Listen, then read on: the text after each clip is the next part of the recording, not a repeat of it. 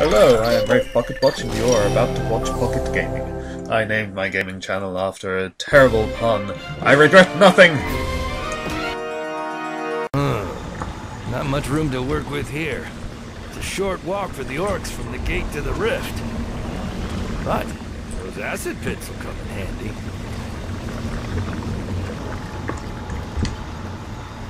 Alright, so here we are. This is the next level.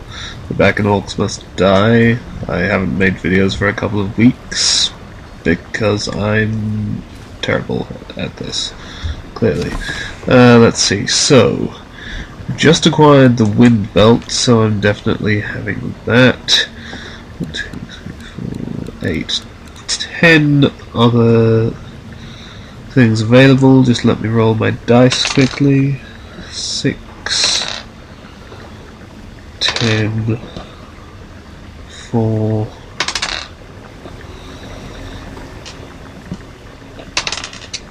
and 1.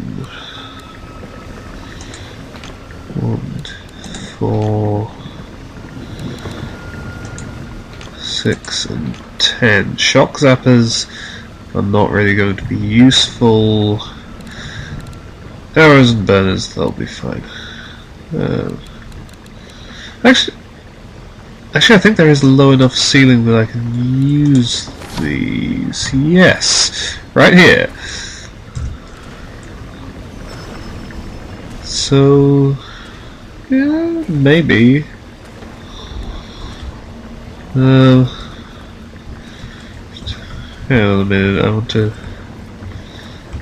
Okay, I thought I was lagging a bit more than normal, but it seems to be alright.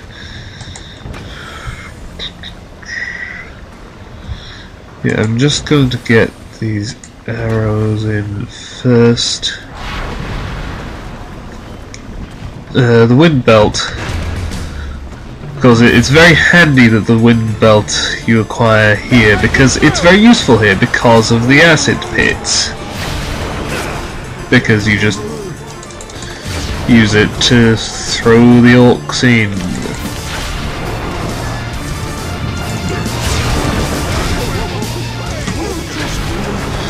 So, yeah, until you run out of mana, you can just have a lot of fun with this. Particularly if you can sort of persuade the orcs to group up by running around appropriately. It also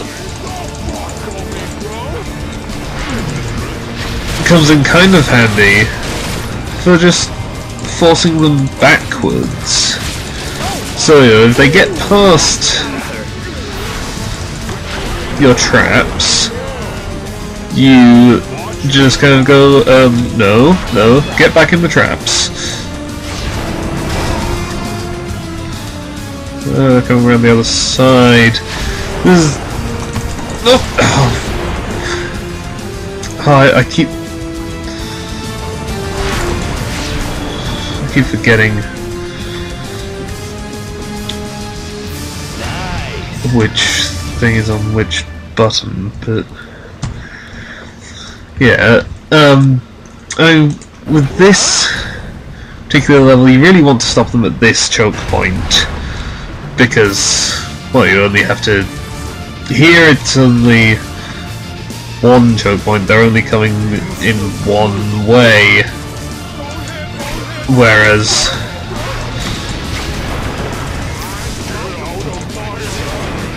of course, once they get past it, it divides into two pathways, and obviously sometimes they'll be going the other way and you can miss them, as with that one guy that I let through just there.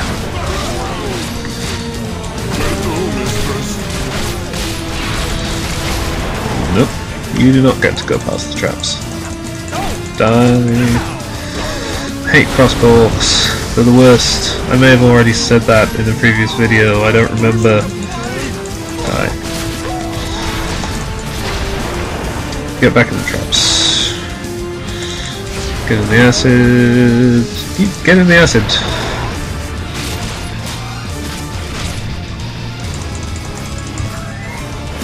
Right.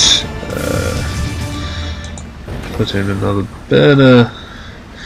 See, because usually I'd have tar traps. Like if I'd actually chosen my traps, I would have tar traps, and they'd be in here, so that everything would have to slow down once it got there. But I've randomised this to make it more interesting. So, acid bar. Acid baths for all. Just line up.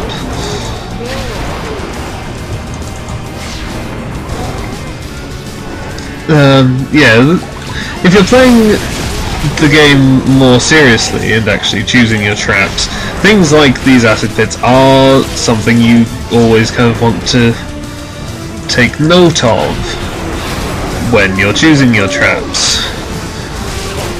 Because the wind belt can be incredibly useful, but obviously it's limited. It doesn't do damage at all. It only knocks things back. So it's only really useful if there's something that you can knock them back into. A treat for you. Let's set these up. Yeah, I think these will actually work for once.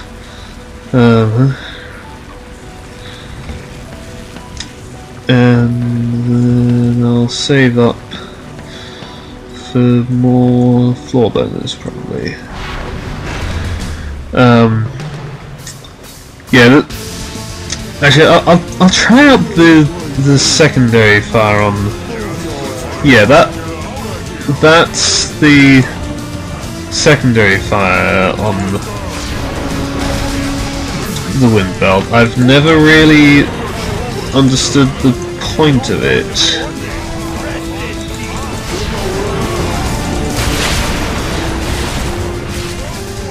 I don't know. I suppose, like, if something's got past you and you want to quickly slow them down, because it looks like they basically can't move while you've got them picked up like that. But in general, I feel it'd be of more use to just knock back the groups like this.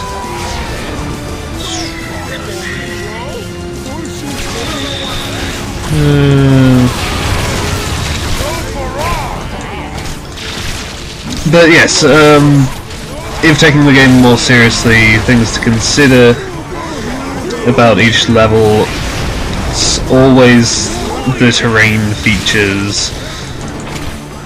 Sometimes there will be kind of like inbuilt traps, and of course sometimes there will be things like acid pits, and of course choke points, highly relevant. It really annoys me, sometimes they don't die as quickly as they should when you knock them into acid like that.